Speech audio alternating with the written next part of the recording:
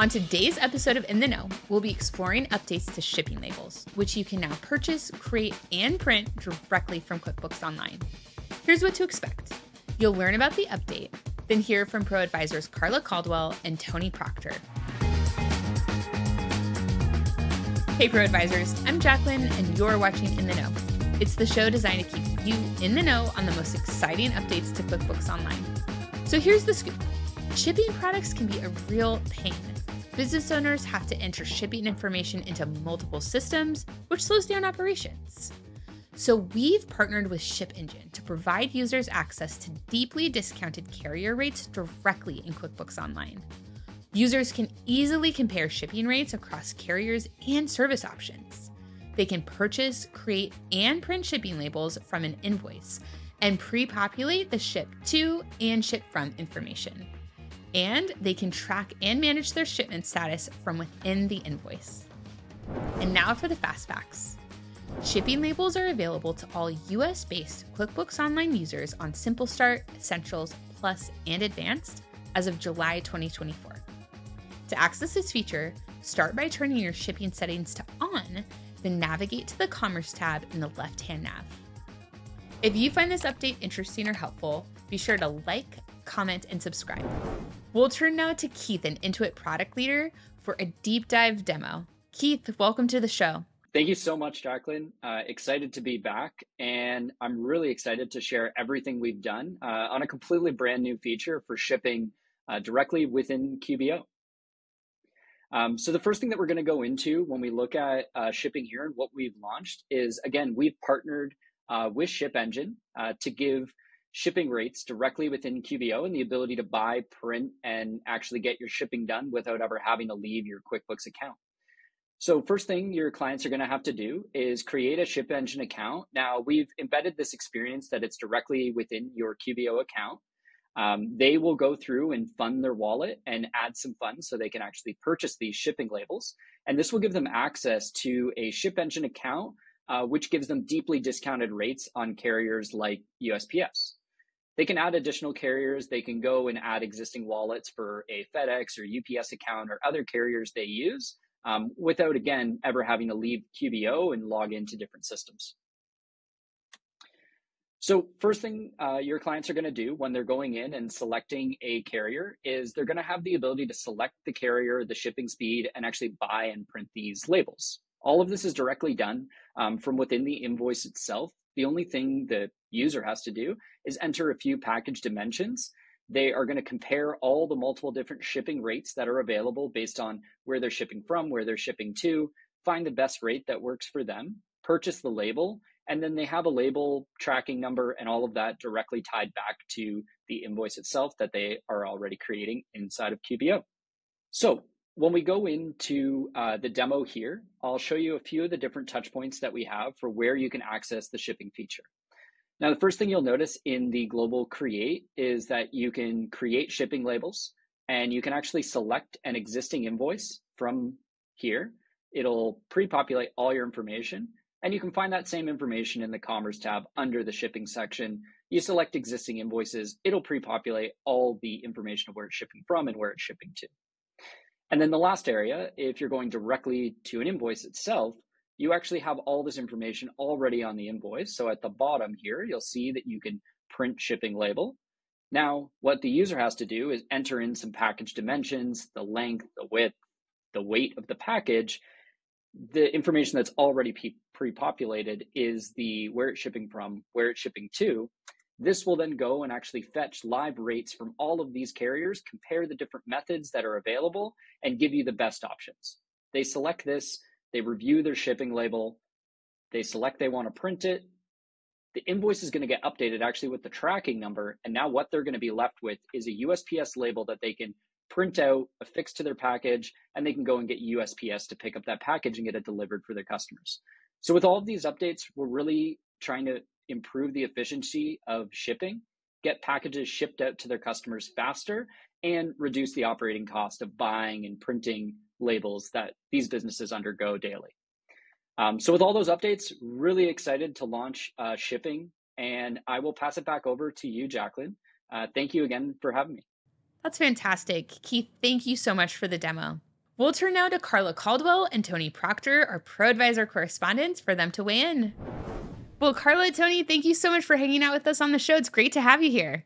Absolutely. Love it. Hey, it's great to be here. Well, we're talking about updates to shipping labels, which I know is sort of a niche or nitty-gritty thing to talk to clients about. But if we zoom out and think about advising them on their operations or how they're managing their OpEx, that's what I'd love to talk to you about.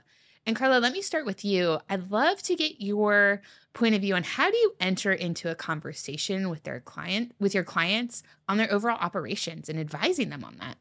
Well, I always say that I'm kind of getting involved in this client in a way where I'm not just trying to get out information for a tax return or a financial. We really want their operations to be efficient and effective and honestly just save them time. So when I approach it that way from the get-go in our very first conversation, it just feels very natural to be recommending things to them and asking things. Sometimes I tell the clients, I'm probably going to feel like I'm asking you really personal questions that maybe somebody else hasn't asked them before, but I'm like, well, how do you do this? And if anybody's ever seen me in any trainings that I've ever done before, they know that if somebody tells me they write checks, I'm immediately have this visceral response. So they're not overly shocked when I say, what are you doing about this or that? So we really want to help them with their operations. Now, I don't want to get in all the weeds of it, but we definitely like to just help them understand there's a better way to do things. So for us, it's just from the first of our conversations, it's all about, hey, we're here to help. And we really want to partner with our clients on, making their businesses better and grow. So that's kind of how we do it. So Carla, you brought up a really good point about where do you draw the line as an advisor? Where does your role begin and end relative to what your client is doing? Tony, how do you set those boundaries when you work with clients? It's really, it's conversation. And, we are going to get all up in your business is what I like to say. But it's the more information that you're able to provide to us, the better of options and things that we can provide to you. I mean, it's obviously we're not the same as the attorney, but when we have those conversations behind closed doors, it may seem a little invasive, but the goal is, hey, let's drive forward. And so just setting those parameters up front, like, hey, I'm going to ask you some things. I'm getting in your business. It's not going to leave this room, but it's going to help you in the long run. So, I mean, I think communication, just setting it out the gate. This is why we're doing it, not because we're nosy, not all the way, but we ultimately want to help you out. I love that you say not always. That's great because I'm like, sometimes I'm just curious. Like some of our clients are fascinating. I like to know about what's going on in their business. So I want to know, but yeah, sometimes I have to be careful. Tony, specific to a client's operations, are there specific probing questions that you find yourself asking that have been good unlocks? Why? So it's probably even like someone's writing checks and it's like, okay, it's 2024. Like, why are you doing that? And it's not why, like, why you big dummy, but it's more like, why is that? Help me to understand the reason behind it, because there may be a better way. And so it's almost like anyone that has children or just coworkers that are nosy is why, and the reason is because we want to know more to help you out. So that's my favorite question. Why? Yeah. I've told one of my clients in particular because they would do things and then I would find out about it later. And I'm like, it takes me 4 times as long to unravel this. So I will tell them a lot of times, and it takes time to build trust in any relationship, right? And so when we talk to our clients, I tell them, I want you to tell me about the messes. I want you to tell me about the weird things that are going on because I want to get you to the yes, but I want to get you there in the right way. And so it's not like you're not allowed to do that. I don't want to tell the client that, although, obviously there's times we have to do that. But I'm like, if you tell me what the situation is, then we can think through that together and probably come up with a yes. And if I need to pull in a colleague or something like that, we'll do that. But I want them to understand that we're somebody that wants to have those questions because we're going to come up with solutions to work for them. And sometimes, that works. Sometimes I'm like, man, I'm like, you've stumped me, but most of the time we can get them an answer. We can talk about apps. I reach out to our community or whatever. I really want to partner with our clients. And when we approach it that way, like Tony, you just said, when we ask why, they don't think, gosh, she's nosy. They're like, oh, Carla wants to understand. So I've got to backtrack a little bit more of this, and then she'll get me to where we want to go. They do feel that when we really help them understand we're partnering with them and not just like, you can't do that and you can't do that. You know, they're better about it when we really work with them and come up with that. Yeah. Now, Carla, you mentioned that you do have some inventory-based clients. Are there, and I know that that's quite nuanced as compared to working with clients who are in professional services. When it comes to their operations, are there any big wins that you've had in terms of helping to guide them on their operations or maintaining costs or keeping costs down?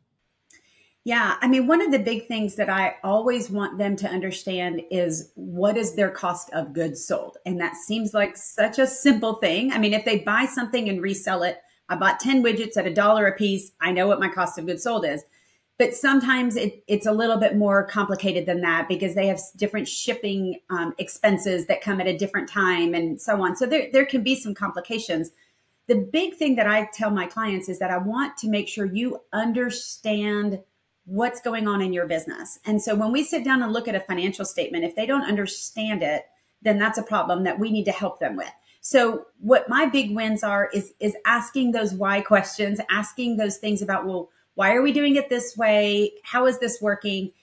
Just recently, we have a client that actually does wholesale and manufacturing. And so we've had a lot of deep conversations about what they're doing and why they're doing it, how they're doing it.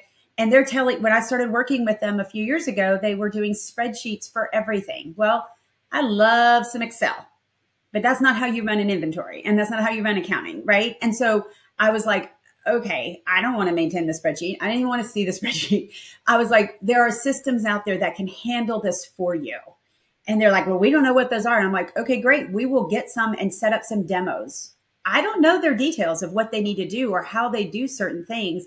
My job is to just tee up the information. They know their business really well. It also really helps when I do that because then I tell them, my expertise is your accounting system. Don't you mess with that. That's my world. And you do your stuff over there. And that helps them see the difference with where I'm going to be and where they're going to be. So I'm like, I will work on integrating that. I will work on getting the information out of it that I need. But this is your domain. And I don't want to make that decision for them. But I can tee up that stuff. So that's where we work with our clients in inventory. Carla, that was absolutely quotable. This is my world. And that's yours. That's amazing. That's right. Yeah, don't mess with my world. No. Well, Carla, Tony, thanks so much for joining this episode of In the Know. Such poignant insights. And I just love that nugget of always go back to the why. Yeah. Absolutely. Well, thank you. And we'll catch you next time. Carla, Tony, awesome. Bye. Bye. And thank you for watching this episode. I'm Jacqueline, the host of In the Know and leader of ProAdvisor training and certification. Be sure to like, comment, and subscribe so that you don't miss a single episode. We'll catch you next time.